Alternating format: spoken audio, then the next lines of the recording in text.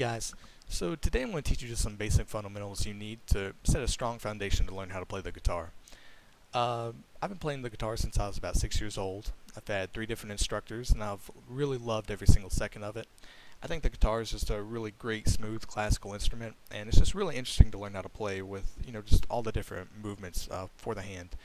And it's a great thing to teach the younger generation coming up because, most kids are interested in the guitar, and it'd be great if you could teach them just some basic things that they would need to, carry on in their experience with it. Just some basic fundamentals. Buying a guitar, you can find great deals online. That's where I personally buy them. I just buy them off of Amazon. This is a Johnson guitar. It's really sturdy. I've had this guitar since I was about 10 years old, and it plays great to this day. There's not a lot of chips or anything on it, so it's still in really great shape. Just shows you its durability. Just some really quick, just basics you need to when you actually start playing. Holding the guitar, you want to make sure that you're just comfortable at first.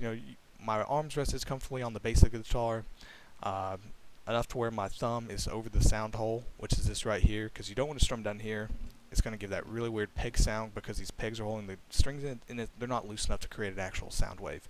So you want to do it to where it's loose right over the sound hole, and that's where you're going to strum. These metal bars right here on the neck are called frets. So this is 1st fret, 2nd, 3rd, and 4th fret, and so on.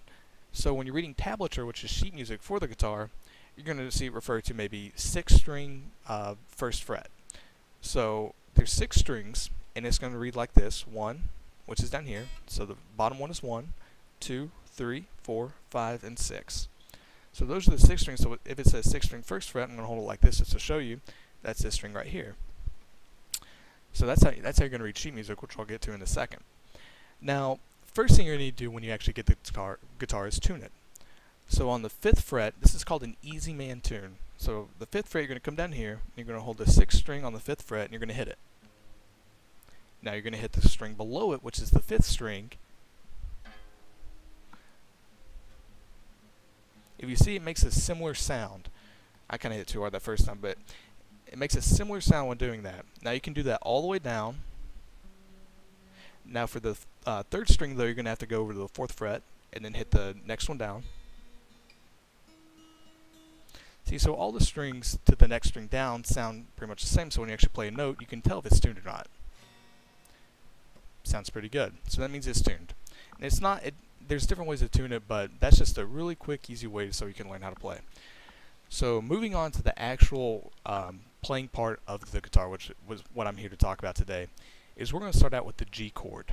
Now the G chord, we're going to use our ring finger, and we're going to go up to the 6th string on the 3rd fret. So the 3rd fret with this first dot on the neck, with this finger, and you're going to hold that down. Now notice where my thumb is at. It's rested on top of the neck of the guitar, not touching any of the strings. You don't want it leaning over, it's going to get in the way of playing.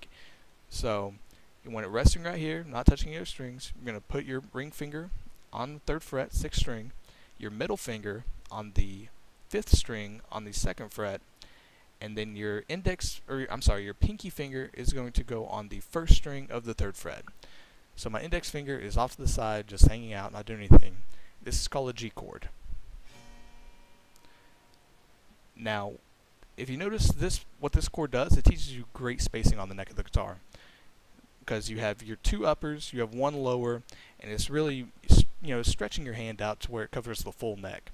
Now, what the next chord is going to do is called the C chord, and it is going to, you're going to move these 2 fingers down, so your ring and index finger, or middle finger, are going to go down 1 string. So now my ring finger is on the 5th string, 3rd fret. My middle finger is on the 4th string of the 2nd fret, and my index finger is going to go on the 2nd string of the 1st fret. So what this is more of a middle bass chord. It covers the middle of the neck of the guitar, unlike the G covering the top and the bottom. So we're going to go and hit this.